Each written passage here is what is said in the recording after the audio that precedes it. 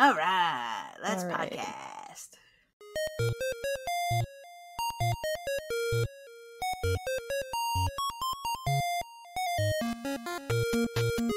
Hello, friends and fiends. Welcome to Bugs Need Heroes, a podcast where an artist and entomologist team up to illustrate the inspiring abilities of insects by creating a bug-themed hero. I'm Amanda.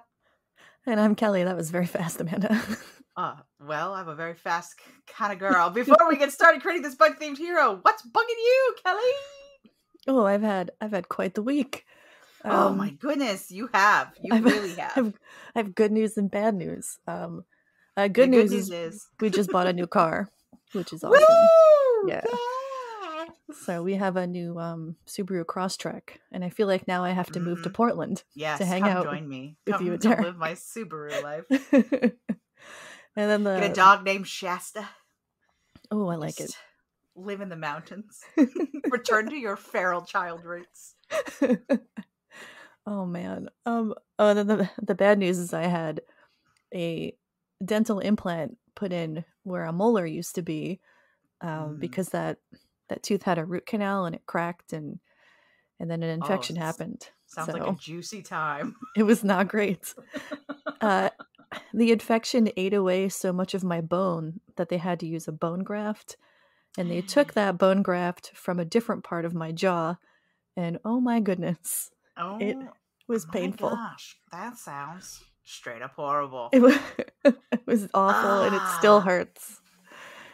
It's gonna hurt for a hot minute, Kelly. Are you okay at the dentist, or does the dentist freak you out? No, it doesn't bother me. I don't like the big needle. I feel like that giant needle looks like it comes straight out of the 1600s, and we've never changed it.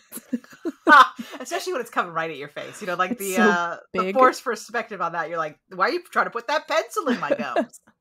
Yeah, I feel like the tip of it is pencil sized. Yeah, it is so it feels painful. Very large. My husband he doesn't use these words.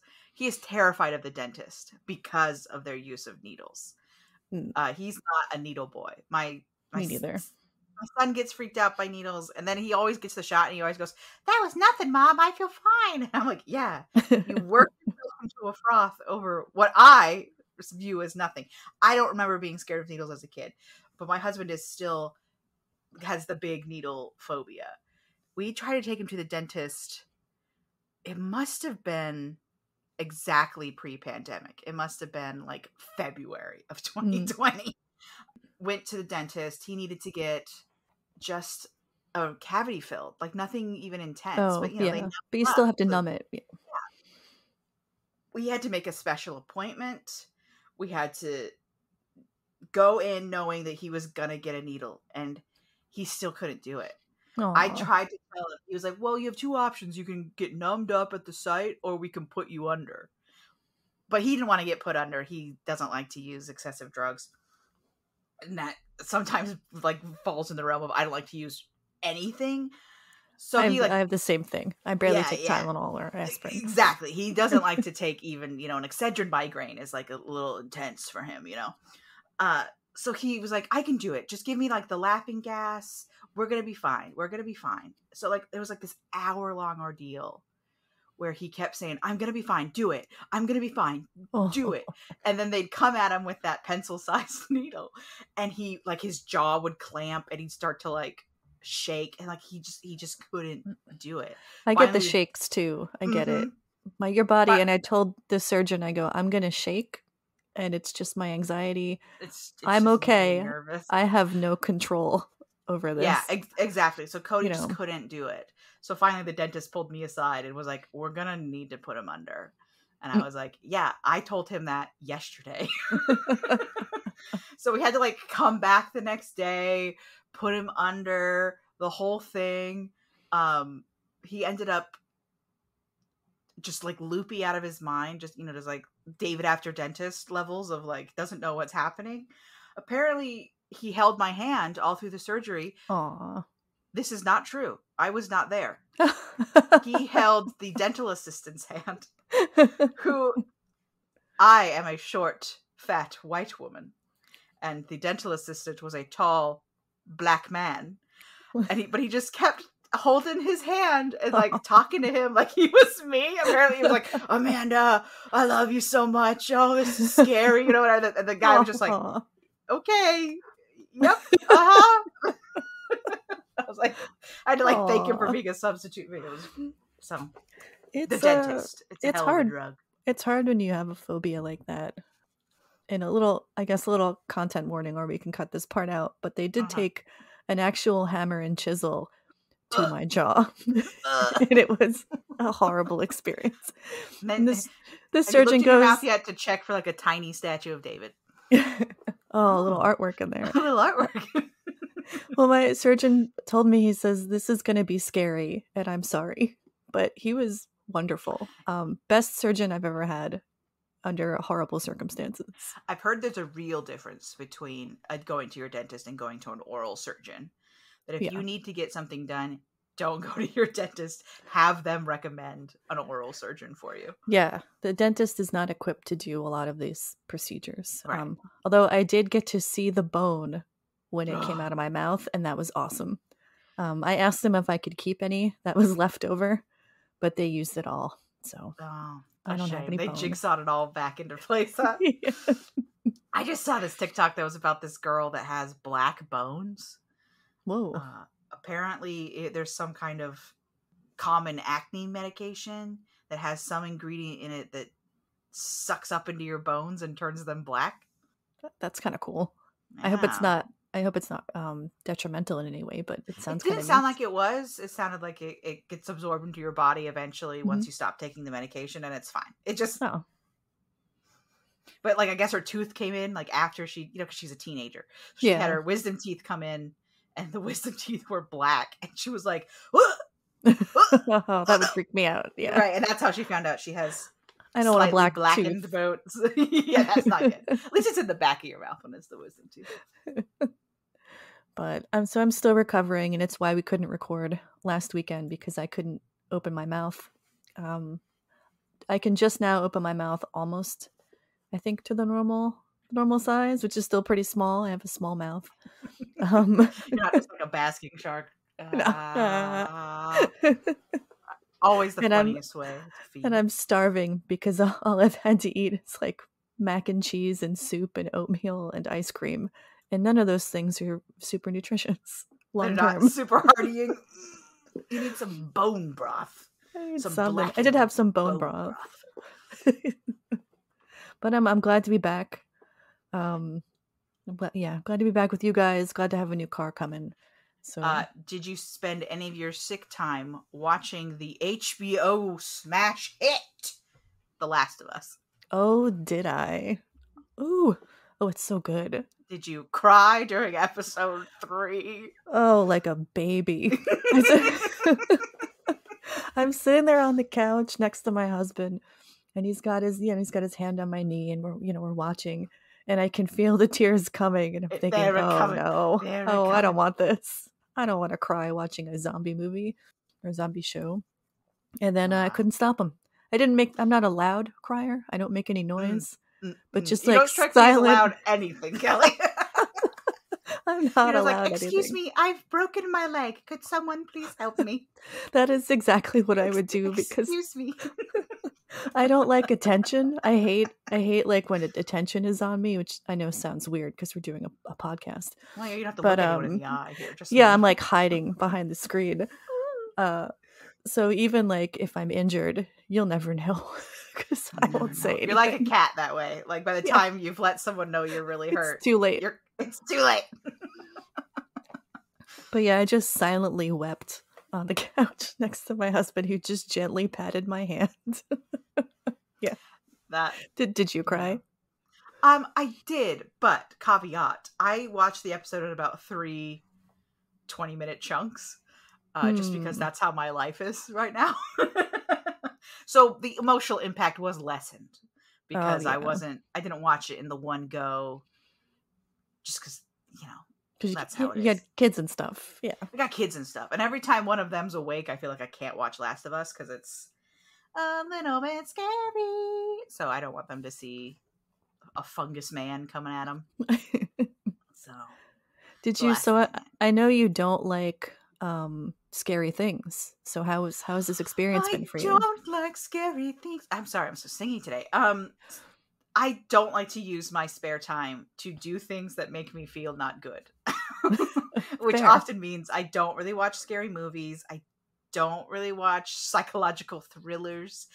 Even sometimes an action movie will make me feel bad enough that I'm like, I regret watching this. I prefer to watch British people bake. A lot of British people making food, if I'm honest. That's a big Soothing. genre. It's very soothing. I watch a lot of Survivor, has been my big viewing item this year, because let's face it, no one's gonna like get attacked by a zombie on Survivor. That's next season when they run out of ideas. Finally, season 45. There's zombies on the island. Jeff, no. But no, I don't really like to watch scary stuff. Last of Us is okay because I'm kind of aware of a lot of the genre, what I'm likely to see, if that makes sense. And spoilers probably for this podcast. If you haven't watched Last of Us yet, one of us is going to slip and say something that's spoilery. Yeah. But the zombies are less gory and more freaky. Yeah, they're a little uncomfortable to look at. And if you want to make sure where you are for spoilers for this episode, it's only up to episode 3 because I did not get a chance to watch episode 4 last night. Correct. I also didn't watch 4, which came out sometime earlier this week. I'll probably watch tonight with my husband. Yeah. Yeah, the weekend is my most likely time to watch things. So, yeah. So yeah, we're only on episode 3. So we've seen the zombie outbreak. We've seen the post-apocalyptic things are bad. And then we've seen episode 3, but humans still have feelings. And we're going to make you feel some. We're going to make you real upset with those feelings. Yeah. And so I believe next episode, again, I have not watched yet. Episode 4 is out, but we haven't watched it, is more of the world build about like, here's what these guys are up to, and humans still trying to human, even though all the humans are bad, Because like Last of Us has a really interesting conceit in that they get to zombies in a different way, and that's going to be our subject for today, is how they get to the zombies a different way. But once you get to the zombies, I feel like the tropes are still there. Like, there's still a person who can't get infected. Yeah. Classic zombie trope. That's always the thing, right? Is there's a person who can't get infected and we got to get them to the scientists. And then the real enemy in a post-apocalyptic wasteland is not the monsters, it's the people. That's the 2 major themes of every zombie franchise on the planet. Anyway, the tropes of zombiedom are someone's gonna have immunity, and the real enemy of humanity is other humanity. Yeah. And those tropes, I think, are definitely in play in Last of Us. So I guess my point is, I know what to expect in Last of Us. Yeah, it's kind of... I haven't played the video game, so I don't know 100% what to expect, but I do feel like I can kind of see everything coming, and I don't mind. Yeah. I'm kind of used to that. Certainly I'm not sitting here thinking like, and now episode 3 will be blah, blah, blah. But like, I can get a general, like, okay, it's likely that someone's going to get shot, get bit. There'll be scary guys that pop out of the dark. And I can like emotionally prepare myself for those 3 things. Well, I'm excited you're watching it with us, even though you're generally a little bit nervous about it.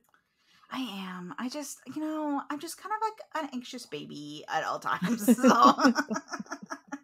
I think the real thing is I'm a very visual person, and visuals tend to stay with me for a long time. And especially when my only free time is after the children have gone to sleep. And so I watching a zombie movie right before bed, not the best. So I'm also like, anytime I'm stressed, I'm very prone to nightmares. I get that from my dad. I don't know if producer Derek has that too, but just stress dreams are like a very big reality of my experience. The last thing I need is like more fodder. Yay! So I am watching it and I am enjoying it. I did when I paused it, did want to get back to it. It wasn't like it was a chore good. getting through it. But that might also be just like the completionist in me. I like to have things. Yeah, I like to finish everything too, even if I didn't care for it. Right. I finish movies that I don't enjoy. When people are like, just turn it off and leave. I'm like, but I gotta know what happens. I gotta know if I'm right. I'm thinking this is horrible. I finish books that I don't enjoy. And sometimes that is a lot of hours. That's a lot of hours. But I started that book and I have to finish it. It's just how it goes. So, but I am excited to talk about Pedro Pascal. Always. Yes. Friend of the pod, Pedro Pascal. It's the second week in a row we've mentioned him, to be fair. Well, between our love of Star Wars and now The Last of Us. I want him and Nathan Fillion to be in a movie together where they find out that they're half brothers at like their dad's funeral. And they have to I'm in. Go yeah, they have to like go on an adventure together. Like their dad's final wish is for them to get to know each other. Because they look alike. Pedro Pascal looks like a Chilean Nathan Fillion. Nathan Fillion looks like a Irish Pedro Pascal. Yeah. I would watch that. I don't have enough Nathan Fillion in my life currently. I'm okay with them being estranged half brothers as well. Because they are like in their 50s. To pick up the pieces. Yeah. It would be hard to like keep your secret brother a secret for 50 years, but yeah. Well, I mean, yes, I'm always happy to talk about Pedro Pascal, and his love of protecting a small magical child. Yes, but I'm also excited today to talk about parasitic fungus. I am not excited to talk about that. So, like I said, I'm a little bit susceptible to like grossness. And fungus freaks me out. So let's start there. What about fungi makes you uncomfortable? I think again, mostly it's the texture. There's something nefarious about all the different textures the mushrooms come in. I don't mind a spongy little red cap dude. That's fine. Whatever. That's just a mushroom. But like, it's a cute little fairy tale mushroom. Oh, exactly. Right. Make me grow big. Make me shrink small. Little mushroom. But I don't like when they're spindly in any way. That can go away. Okay. I don't like when they're slimy in any way. That can go away. And I especially don't like when they ooze. That's gross. Get it away from me. I wish listeners could see the video for this because Amanda's head.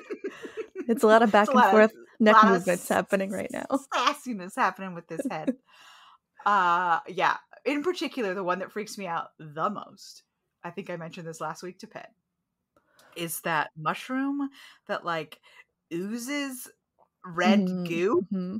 Yeah. Get away from me. I do not want that. Yeah. I don't know, something about it. You know, some people get freaked out by spiders because they're just so different from us. I think I have that with mushrooms. Or fungus, and like slime mold, which I don't know if that's technically a fungus. Not a fungus. It used to be. Well, slime mold used to be classified under kingdom fungi, but now they're actually classified under amoebas. So slime molds are. Yeah. Well, amoebas also freak me out. Then do not want. You know, it's interesting, I think, about the Last of Us mushroom people and the way the fungi sort of bloom, I guess, on the people, is it's so varied. We see lots of different colors. I was gonna mention that it feels like the big and fruiting body shape. So a mushroom is the fruiting body of a fungus. But if it's based off of cordyceps, which is a particular type of parasitic fungus, which they name drop in the show, they say, and they do, right? They don't look like that. They are not that colorful. They're certainly not that large. They don't produce mushrooms. They're not that because there's been that fungi. one. I think they called it a clicker in episode 2. That had like its face was overgrown with reminiscent of those mushrooms that like grow on the side of logs. It looks like a turkey tail mushroom, kind of. Yes. But really brightly colored. Yeah. and I do not like turkey tail mushrooms. People think it's so cute. Cottagecore chicks out here with their trees with these little stepping stools for squirrels growing out of the side of their logs, and I'm like, ew. Oh, that's Gross. me. I think they're so pretty. Oh no! I love a turkey tail, and you can eat them. Turkey tail mushrooms are edible. I'm sure. I wouldn't eat them. Also, that might be like part mushrooms. of my suspicion of them. Is it feels like some of them are like a delicious treat. And some of them are, I will kill you instantly. I'm technically edible, but only once. You know, like, and they look alike. Here in the Pacific Northwest, mushrooming is a big thing because we have good mushroom environment. We have the wet, the damp, the cool, the dark. And so the mushrooms here be wildin'. But anytime you go to like a hiking place, there's always all these signs that are like, don't eat the mushrooms you find, because there's a nice little sweet little brown mushroom that's like, eat me, hee hee.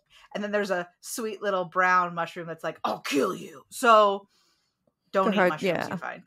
I find mushrooming to be a dangerous game. Unless you're really, really good at it. My father-in-law is really good at it. I don't like the taste of mushrooms, so it's not a game I'm ever going to play. Oh, well. Maybe we'll get you to Pacific Northwest after all.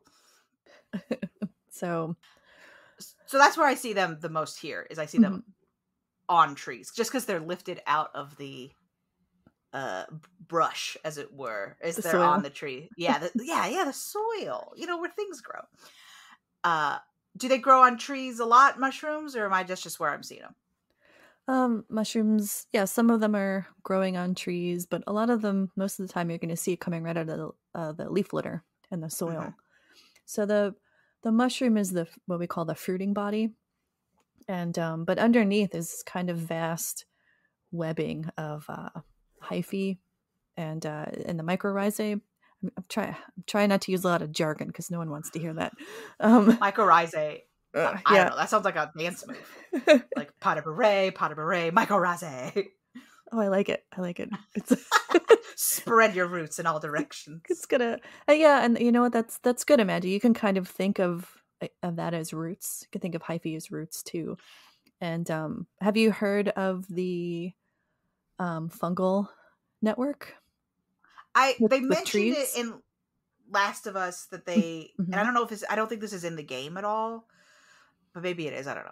That the zombified fungus people all can sense one another through this deep, I also want to call it like a neural network. Sure, and it kind of works that way. Because here, in Oregon, there's somewhere, I don't know where, but I always see it on the list of like Oregon fun facts, is that somewhere there's like a 2 kilometer, maybe it's even 5 kilometer wide fungal network that's all one thing. They call it one big mushroom, but I don't think it's technically a mushroom. It's probably underground and not actually a mushroom. Right. One fungal colony can stretch for kilometers or miles for our American listeners. And they work with trees. So they'll start to kind of hook into tree roots, and they share nutrients, they share chemical signals between each other. It's really pretty fascinating. So you've got kind of like the internet of fungus and trees going on underneath the soil. Oh, I didn't realize the trees were part of that. Trees are network. In on it too. Oh yeah. I can't trust the trees. It's very neat. But cordyceps fungus, which is the fungus in The Last of Us, is not.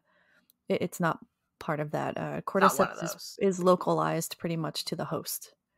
Right. So that wouldn't parasitic. Work. So it's not one of the little guys popping out of the soil or on the side of a tree. No. It's popping up in your brains.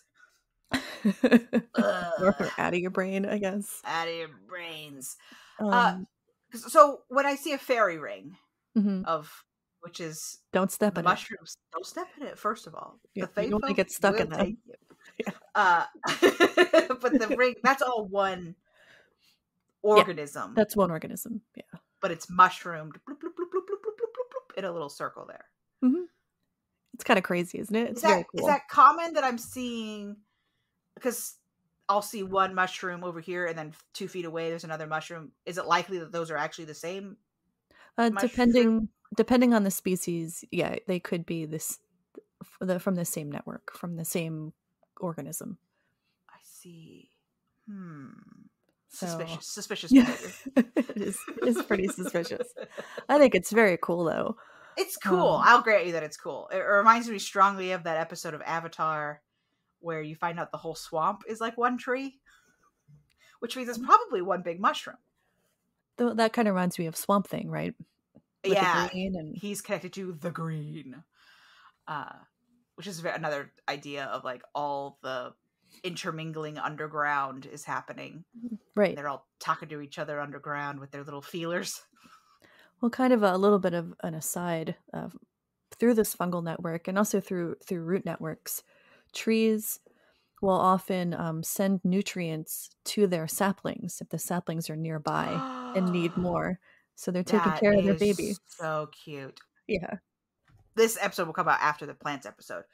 But we'll have to have Pet on again because trees fascinate me in how sophisticated they are, considering that we don't think of them as alive, quote unquote. We think of them as alive, but not the way we think of animals as being alive, right? Mm-hmm. But like truly, they don't seem conscious. They don't seem to have any form of even a baby's first sentience, and yet they do things like send nutrients to their children. That's so cute. That is just adorable. And so they're actually, I think, much more complicated than we, the normal passerby, think of. I think when discussing things like consciousness and intelligence, it gets a little wibbly wobbly. Yeah, and we always center and there's a lot of discussion about that. Smart, in biology. So, but I mean, it's very sophisticated, complicated to send nutrients to something else, and to know that it needs the nutrients. Right? Yeah, to recognize that sending this nutrition away from me, the selfish being that wants the nutrients for myself, to send it to another thing because it needs it. Not necessarily in an altruistic way. I don't want to say the trees are being, but like to recognize that thing getting the nutrients is what should happen. Right. Because it will, in the end, benefit me or benefit the species or whatever it is. And fungal colonies do this too. So the when hyphae spreads out, so the hyphae, again, you can kind of think of as sort of roots or tendrils. And they're spreading out. We talked about with Ped, they kind of live in this no man's land between animal and plant. So they have some plant features like these knot roots. They also have some human features, or human animal-like features, and how they absorb from other things. Right, but they'll spread out searching for nutrients, and if one end of the colony is not getting enough, the other end will send nutrients to that. So every hyphae is kind of doing its own thing, and while helping the rest of the colony. It's I went down a deep dive with fungi, and I kind of wish we could find a fungal expert, because I'd love to talk to someone where this is their 100% their field. Right, this is their bread and butter. If we have any fungal experts listening to the pod and you want to come on, please email us, because I would love to talk to you. Yeah, so fungus have come up several times, and we talked about the ants episode. They like grow a little mushroom farm, which is somehow really cute when an ant's doing it. They're doing a little mushroom farm, little cottagecore ants. But the cordyceps that I'm familiar with, and I don't know, I think this is the one that's based Last of Us. They talk about this one, is the cordyceps that takes over an ant. It lives in the ant. Yeah. No roots for this guy. It's called Ophiocordyceps unilateralis. We'll just call it cordyceps because it's easier. Fair enough. Cordyceps has kind of become a common term to talk about these fungi because there's several of them. So it's not just one. Yeah, it's not just species. One type. This is a genre. A genre of fungus. We can call it a genre, I guess. Yeah. Yeah, that works. But I just never like to use like genus or kingdom or anything because I always feel like I'm using it wrong. So you can say taxon if that makes you that feel a little doesn't bit help me. better. No. I'll just use that inappropriately as well. So cordyceps, the ant it's called the zombie ant fungus. We can call it that. Is that easy? Yeah, the zombie ant. That's the one I'm aware of. The one you've heard of, and yeah, the one that I think is mostly in the game, in the show. So they do not produce mushrooms. So these zombies running around with like mushroom heads. This is not what cordyceps or a zombie ant fungus would look like. No. And I know it was for the show, not for the game, but the root thingies, what'd you call them? Hyphae. Hyphae coming out the mouth and like wiggling around. And she just stood there and let it happen. Her mouth open. I could like, not. Okay, sure. Just was she being mind controlled at the time? I don't know because but she had the wherewithal to light the lighter though. So was she really? Yeah. Okay, that was not clear upon first viewing that she was being affected by the hive mind of the other fungi guys. And so that's why she just stood there. Okay, that makes a lot more sense. Ants don't infect each other via the mouth with hyphae. That is not. Yeah, that's not how it works. They don't open mouth kiss each other. It's kind of the vampire. It's very erotic. Exactly. The vampires seems to be, I'm going to infect you by being so alluring that you want to come close so I can jump you. I don't see that working as a strategy for fungus guys. Aren't I so alluring that you want to come closer? No. It was gross. It was gross. I was grossed out. So ants become infected with cordyceps because it's found in the soil. So a spore will land on them and then penetrate their cuticle or their exoskeleton and kind of go get from into there. Cracks. Yeah, that's spread. There's no mouth, no like into the mouth option.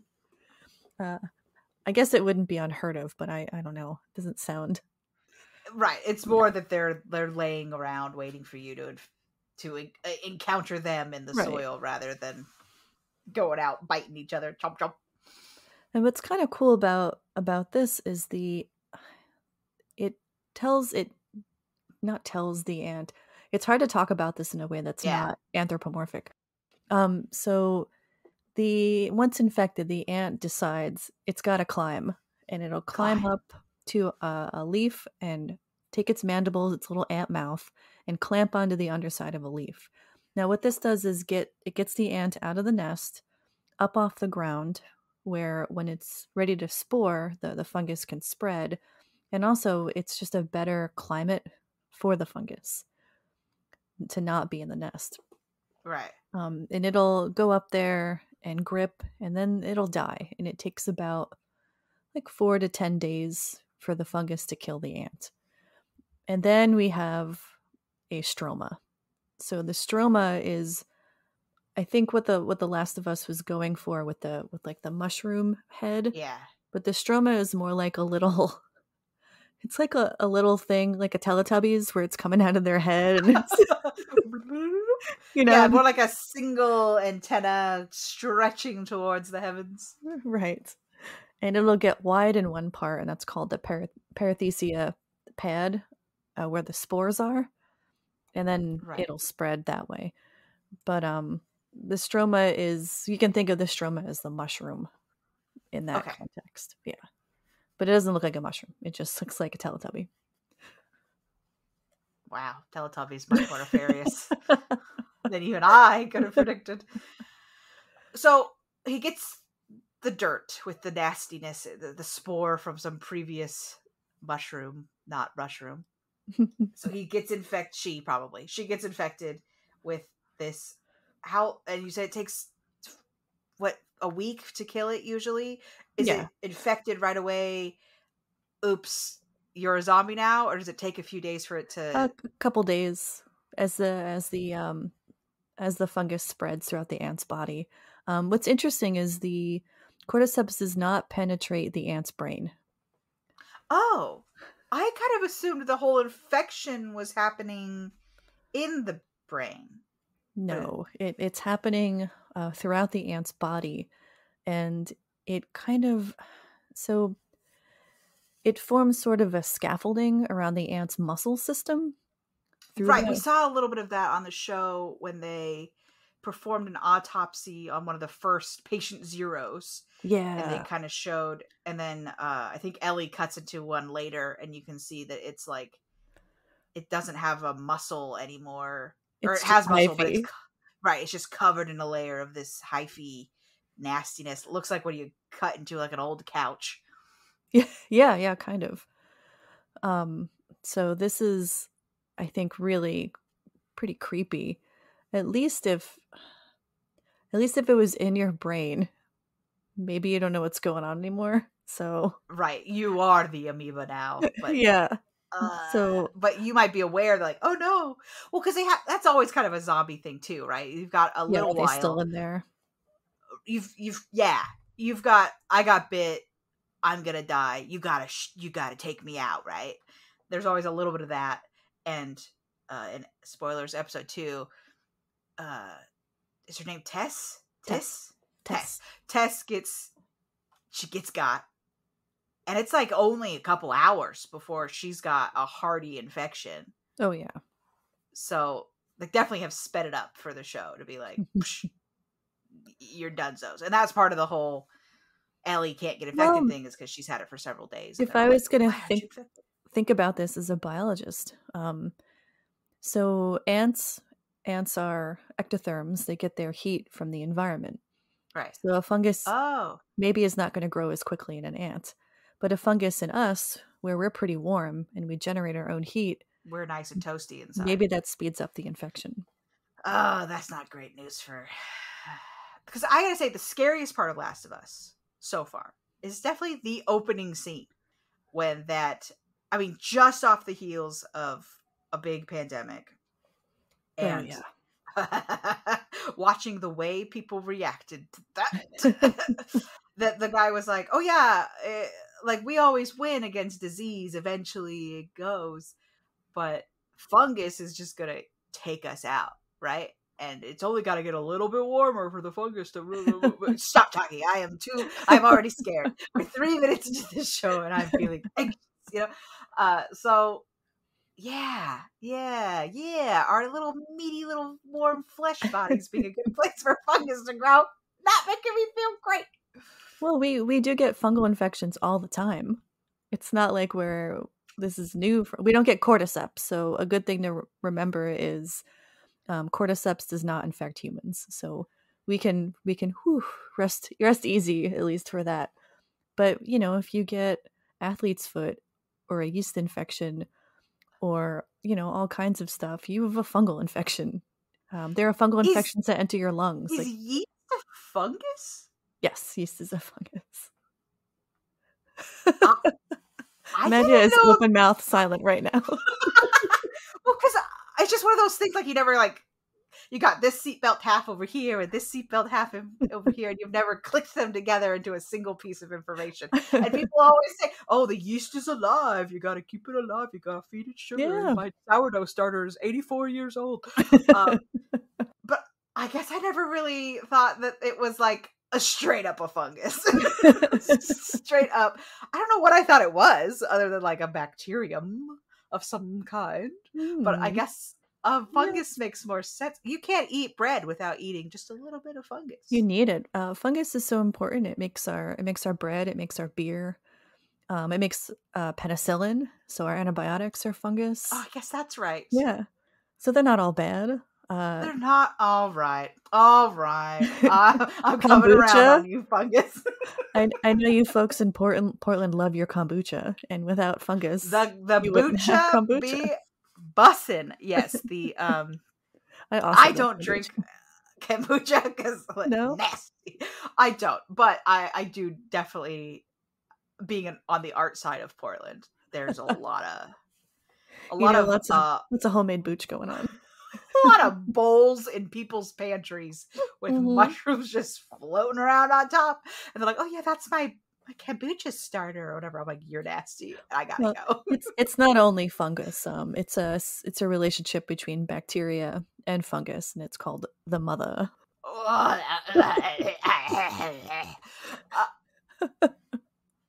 Or a SCOBY. You can call it a SCOBY if that's easier. No, I'm definitely I like the Borg. It's like it's the mother. It's the mother. The mother bucha. Like athlete's foot also, it's not one of those things you think. I guess I'm just mushroom biased, I think is really what it is. There's no mushroom. You're not the only one. You're not the only one. I think most people, when they think of fungi, they think of mushrooms. I mean, psilocybin is a mushroom, and yeah, we use that for recreation, and then now it's also being used to treat PTSD and anxiety and all kinds of stuff. So they're good, sometimes. The only time I ever had athlete's foot in my whole life, this is a gross aside, brief, is when I was pregnant with my second. And then the minute I wasn't pregnant anymore, it was gone. And I think it was literally just an immune system thing. My body was like, we're busy right now growing a whole other human. We can't be bothered with this fighting off this fungus on your foot. And it was never like bad. It was just like this one little red spot on the arch of my foot that I was like, why is this itchy spot so itchy? And Dad's like, yeah, that's athlete's foot. Here's good old Dad. Good old Dad. He always knows about athlete's foot. That's what dads are for walking around barefoot in gyms. But an ant. Can you imagine an ant got athlete's foot? It's got 6 little legs. 6 little athlete's feet. 6 little itchy feet. But anyway, back to the ant. So if I cut into the ant, would she have that network of fuzz underneath? Yeah, she'd be full of hyphae. And in the show, they do like that twitchy thing for a few days first. Yeah, how quickly is the ant's behavior being affected? It's pretty quick because they're so small. So oh yeah, that's a good point. It's just probably a few hours where that ant has to start climbing and it's being manipulated. The manipulation is probably maybe chemical based too. Yeah, I'm not quite sure what's going on chemically in that ant's body. So it's pretty easy to trick what we're feeling. So if you think about what's a good example of this? So insects are very, very reliant on humidity, right? They need to be humid so they don't dry out and desiccate. If this is oh, what a word choice. Sorry. Desiccation. I'm just walking around and then I start desiccating. It reminds me of that Deep Space Nine episode where Odo is kind of falling apart. But yes. Anyway, this is desert skin. we need, if we're an insect, we need a particular type of. Sorry, Derek. We need a particular percentage of humidity. What if this fungus is telling the ant's body it's too dry here? You need to go find a more humid spot, and that's the kind of influencing how it's experiencing. Yep. Yeah, that's the kind of chemical trickery I think is likely happening. So it's like, you're hot, go. You're hot. Yep. You're hot. It's kind of like right before you get like hypothermia, and and you take all your clothes off. Yeah, it seems counterintuitive to take your clothes off, or you're like, I'm so hot, I gotta take off all these clothes. Hypothermia, also a fungus. Not a fungus. No, not a fungus. Oh, okay. But yeah, that's a good analogy, Amanda. Thank you. Yeah, it's telling your body it's experiencing something it's not, or it needs something it doesn't, and then that's why it gives the ants anxiety. Yes. Welcome to my world, ants. You have to go to the leaves. You have to go to the leaves right now. So if the infection is so quick, is it likely, because we've talked before about how the colony-based bugs seem to be very protective of that colony with good reason. Yeah. But like, you're too drunk to come in here, wasp. Get out of here. Is it likely that the other ants will notice that this? Uh-oh. this guy's being weird. You got to go, because you're going to infect the rest of us. Or does it get away with it usually? No, they know. The other ants figure it out. She knows. And they will carry this infected ant out of the colony pretty far away. So sometimes they leave on their own because, again, they really want to attach to that leaf. Right. And then other times they get booted. Just get so it is like I got bit, man. You got to take me out. But they're like, I'm sorry, man. You got bit. I got to take you out because they're just going to put you outside the colony and you're going to deal with it. Mm-hmm. Interesting. Oh, ants. So the ants, once they get rid of the infected ant, they may also be infected and they can't risk that. So they will sacrifice themselves in the process. So they'll also leave the colony. Yep. Oh man, you've ruined it for everybody by getting this fucking. But so they're like, there's even the chance that I'm infected too, so I can't go back. I got to stay out here because you don't want something like this potentially infecting the entire colony. Just rapid fire all through the ants. So the ants is the famous one. That's the one that I see all the time. Is the ant? Right. He gets taken over. I keep saying he, but they get taken over. And they climb the tree, and the little mushroom bloop, bloop, bloop, bloop, bloop, Teletubbies out of their head. So the ant's the one that I see. But is it only ants, or is there other little buggies that are getting the zombie? There are other cordyceps, so it's not the same species of cordyceps that does this. But there's a pretty famous one in Asia that affects mostly ghost moths. So and they're caterpillars, and people eat them. It is apparently... okay, hold on. Hold on. You see, this little caterpillar has been taken over by a fungus that for sure is zombifying it. For sure is affecting its behavior. And you're like, I'm going to put it in my mouth. Exactly. That, no wonder people... this is how it's going to start, okay? This is how Last of Us was wrong. This is how it starts. Is someone is like, yeah, I'll eat that. And then turns out it was a brain-eating fungus. Well, this is also found in the soil, and while the caterpillar is someone's mouth, yes, and later on into someone's mouth, they infect the caterpillar, and then what's kind of neat is the caterpillar is in the soil, and it tells that caterpillar, forces that caterpillar to climb up to the soil until it's about 2 to 5 centimeters away from the top, head up, and then die. Oh no! It uses his little body as like a little mushroom starter. Basically, yeah. And while the fungus is taking over that caterpillar's body, over the winter it'll stick out like a little tiny stroma in the soil, and then it overwinters like that. And then in the spring, the full stroma will emerge from the soil and then do its spore thing, for reproduction. But people will just go pick them, and then they're used in a form of traditional Chinese medicine, but you can also get them as supplements. And I would not take anything ever without consulting your doctor first, of course. Right. This is not a medical advice podcast. But it looks, I think Derek shared a photo if you want to check it out. Oh no. Oh no. Oh no. See, this looks more like kind of a coral reef effect. Yeah, kind of out of this. Like you said, these long reaching root-like things, and then it's really beautiful, really, if I didn't know that it was horrifying. Is this on a caterpillar? This looks more like it's coming out of a tarantula. There are some that infect spiders too. Okay. Anything that can get in there. Mm-hmm. Oh no! I've resisted Googling. I always try to resist any imagery before an episode, especially if I'm making a hero. But I did not want to Google this one in particular. How do you think I felt writing up the notes for this? And, it's been a journey for me. Oh my especially with a hurty mouth the whole time. Well, The good news is you're not going to be eating these cordyceps and risking infection. No, I will not be.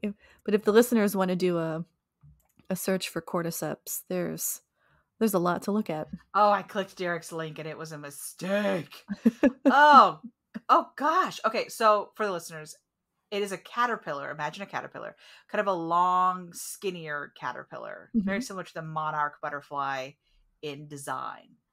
And then the little capless mushroom comes right out of its little head there, and it's got to be the same length as the caterpillar by the end. Yeah, it looks about the same body length as its body. Oh my gosh, look at that. I don't care for it. I don't care for this either. This is gnarly. When people are like, nature is tough. It's tough out there. This is what they're talking about. Mushrooms might take over your body, force you to keep yourself buried, and then sprout out of your head. Well, what's kind of funny, not funny, haha, but funny, is that there are other helpful fungal species that work with this one, and they speed up the mummification time for the caterpillar, which would be 50 days by itself, to 3 to 5 days. So you've got fungi working together. Yeah. Oh my gosh. I mean, I guess maybe that's part of my natural aversion is, as a human, I'm averse to things that I think represent or deal with death. Things that make me sick. Bad smells, mold, all those things that gross you out because your lizard brain is like, danger, danger, danger, danger. This is gonna get you. And maybe that's part of my fungus aversion, is that if there's fungus, it's probably not a great place for me to be breathing. First of all. Yeah, we think of black mold on the walls. Yeah, if there's fungus, it probably means something has died and is decaying, which is not great for me if I want to not be the next thing that's dying and decaying. And especially as an American, I could get into like kind of cultures around death. Americans in particular have a kind of a don't ask, don't tell policy about death in the general. We don't deal with it well. We don't talk about it. We don't really have cultures around like good death, basically. We kind of pretend it doesn't happen. Okay, so we talked about ant. So I think the obvious person to mushroomify would be fungify. Fungify powers go! Is the pavement ant from, I think it's episode 3? 3, yeah, I think she was our... Let me quickly add some mushrooms, 1 second. So we're going to take a break while Amanda does the artwork here and be back in a moment. Okay, so if we add some mushrooms should I look? I'm waiting. Yes, look now. I've added mushrooms to pavement ant.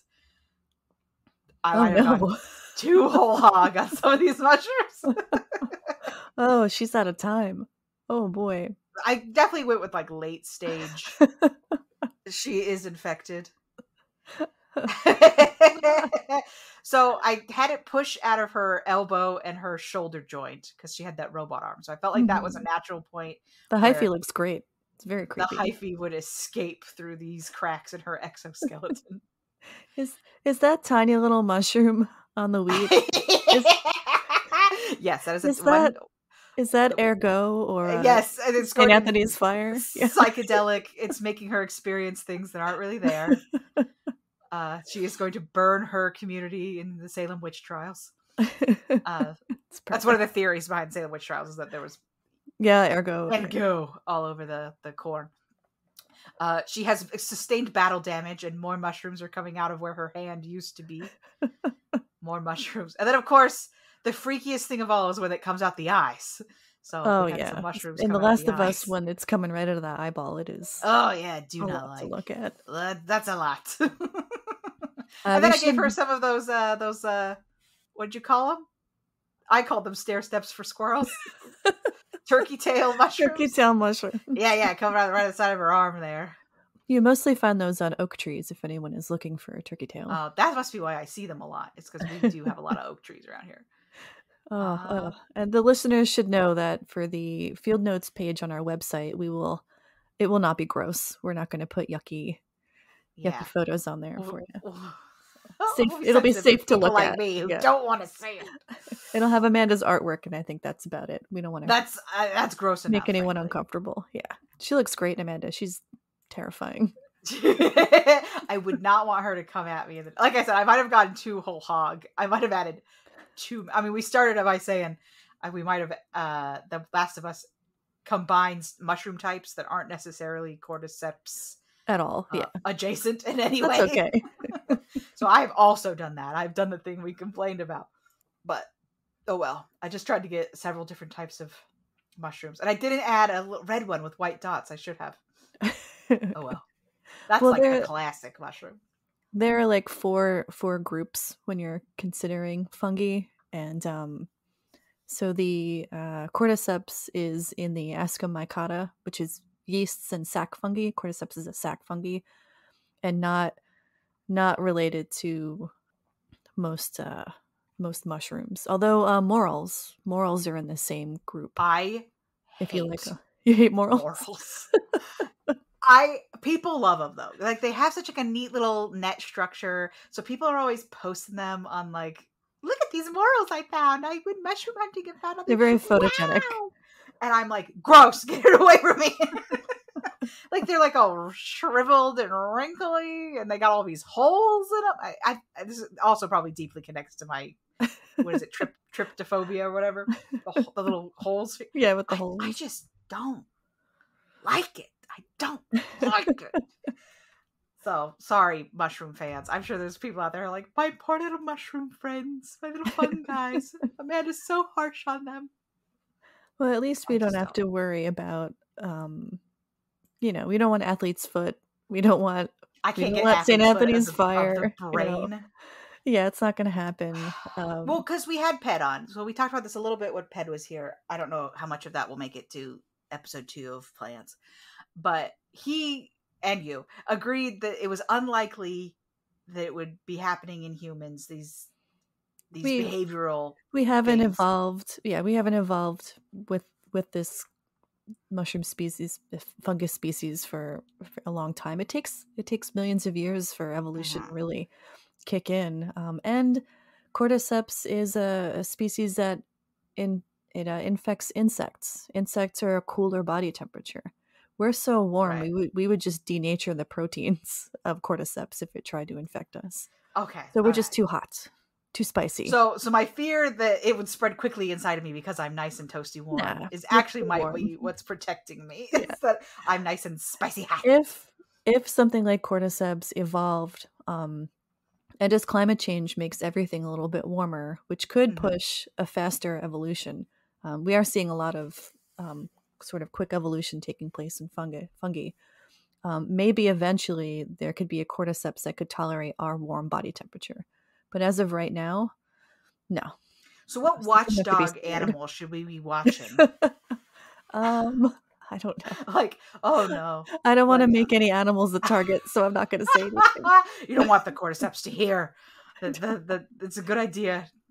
I don't want people to start thinking we need to kill animals to protect ourselves from fungal infections. Well, I don't mean to put them on the spot here, but we talked about bats are having a hard time right now because of white nose syndrome. Poor little baddies. Poor little bat friends. And that's a fungus as well, right? Right. Yep. And it's infecting them. And the thing that really kills them is that it wakes them up before they're ready to wake up for overwintering. And then there's nothing for them to eat, basically. And it's a pretty lousy way to go. Yeah. Yeah. Pretty crappy. Although I think now we're finding bats that are resistant to that fungus. So eventually, it hopefully will work out. That epidemiologist at the beginning of Last of Us was wrong. And we can beat the fungus. The white nose won't come for me. Well, that's good. I'm glad that the bats maybe stand a chance because we want them to be okay. So this was kind of a enemy of ants episode of the bug podcast. How many mushroom caps would you give? Oh, how many LSD trips would you give this mushroom? I would give this, I think, 4 LSD out of 6 LSD trips. All right. How Oh about my you? gosh. I mean, statistically, a pretty good trip then. Yeah, You know, it's 4 out of okay. 6. That's not bad. I don't like it. I think they could go away. I know that we talked about how they're helpful to us with bread and literal life-saving medicine and beer and medicine. and yeah, well, I don't care about beer, but and trips. right. I care about penicillin, so I guess I gotta give them at least one That's mushroom it. cap. You're just giving the. I know, Amanda. I know you like bread. I really like bread. I know you like bread. 2. I don't mind them when they're small and cute, and there is something fascinating, I think, about like the underness of a mushroom cap where it's like all venti like that. I think Those are called the gills. Yeah. Oh my gosh, the gills! I take it back. I don't like it anymore. But there's something. As a kid, I used to pick them and kind of peel them apart. Oh yeah. I don't like the you know. texture. I couldn't do that. I have That's a that texture problem for ADHD me. thing where if a texture grosses me out, I like can't stop. If that makes sense. Oh no. Like, oh yeah, like I hate the feel of Velcro. So I often find myself, if I encounter Velcro, touching Velcro. And I'm like, why am I doing this? Why? I hate this. Why? Why do I keep doing I don't know what that is. The impulse to like experience a strong emotion. I don't know. I don't know why I do it, but I do. I always assumed it was an ADHD thing, but maybe I think it's something else. I think maybe I'm just bad. I'm just broken inside. But so there's something kind of fascinating about their gills, right? And that you can eat them is always helpful, and that people are being able to use them as medicine for like real world. Exactly. Yeah. Well, so, I'd like to tell the listeners though, if they also have strong emotions about fungus and fungi, please leave us or about us. Please leave us a positive review in iTunes or wherever you get your podcasting, or email us. If you want to chat with us about fungi, you can email us, or about bugs, or about anything. And you can suggest the next bug we cover. We love hearing from listeners. Yeah, come hang out with us on our Reddit. We have a subreddit. We're on Instagram. If you have additional questions about bugs we've already covered, feel free. Yeah, I'm always happy to do a follow-up episode at some point if we get enough questions. All right. Well, I hope you don't get infected by a terrible fungus. And assuming you're still you in there, we'll see you next time. Bye. Bye. Bugs Need Heroes is created by Derek Conrad and Kelly Zimmerman. Hosted by Amanda Niday and Kelly Zimmerman. Bugs Need Heroes is produced and edited by Derek Conrad. Our music is Ladybug Castle by Roll Music. All character art by Amanda Niday. Got a bug question? Email us at bugsneedheroes@gmail.com. Check us out on BugsNeedHeroes.com for the visual companion to our episodes with the artwork of the bug-related heroes. We also have an Instagram, Twitter, and subreddit under the Bugs Need Heroes name. Thanks for coming by.